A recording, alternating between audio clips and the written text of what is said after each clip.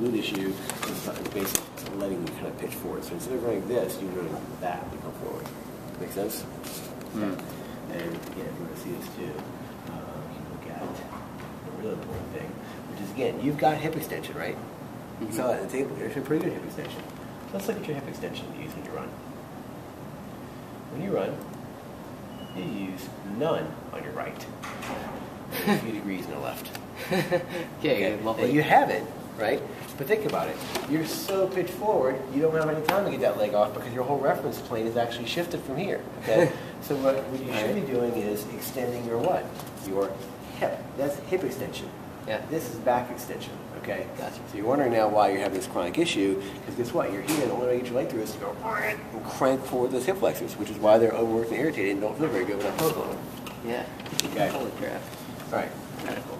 So that's a major issue. Okay. So again, spine stays extended, severe increase in pelvic tilt, decreased hip extension. Again, I'm seeing no hip extension on the right side, like a few degrees on the left.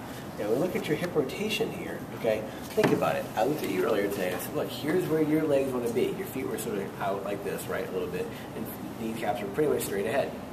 When you're running, okay, you allow your left hip to rotate to about 10 degrees internal rotation, which is actually pretty normal, okay, because your legs should actually rotate. It's part of pronation. I'm okay with that.